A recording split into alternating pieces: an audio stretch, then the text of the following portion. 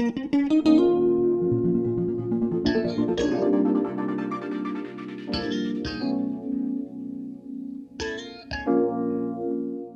differenza delle altre opere di Gian Lorenzo Bernini, che ammirate a Galleria Borghese, la Verità non fu realizzata a seguito di una commissione, ma l'artista la fece per sé.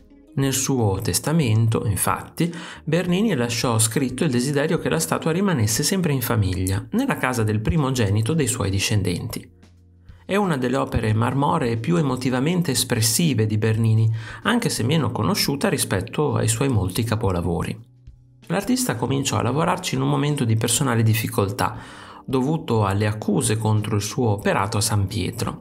Infatti il campanile posto sulla facciata della basilica e progettato da lui venne demolito per problemi di stabilità.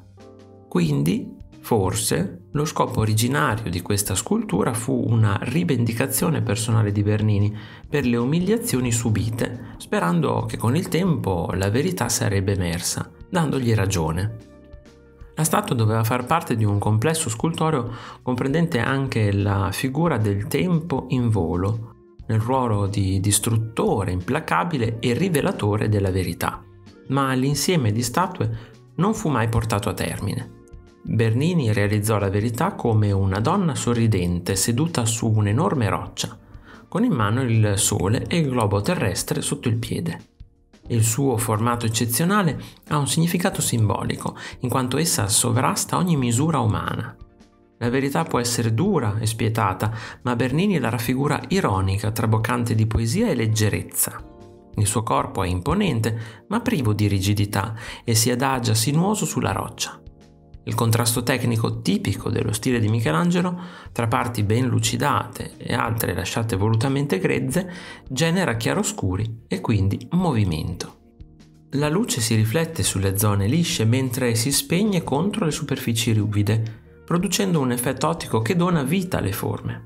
Dopo la morte di Bernini, il grande blocco che avrebbe dovuto essere utilizzato per il tempo fu venduto dalla famiglia. Pensando infatti alla difficoltà dei trasporti, lo scultore aveva progettato 2 blocchi componibili.